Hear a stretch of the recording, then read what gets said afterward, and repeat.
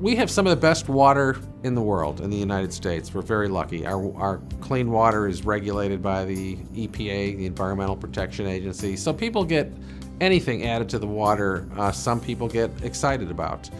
Even chlorination. Chlorination, which is another great public health achievement, basically wiped out cholera, dysentery, typhoid, things that cause death and illness across the United States for years. People are against that.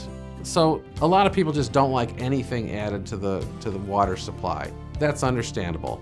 Other people attribute it that it causes a multiple number of illnesses, none of which have been proven across numerous scientific studies now. But we're always looking. We're always examining whether there are issues with people's health and fluoride. And again, the EPA regulates safety in the United States, but nevertheless, there's still opponents that will criticize anything added to the water supply and any potential that it may have some health consequence.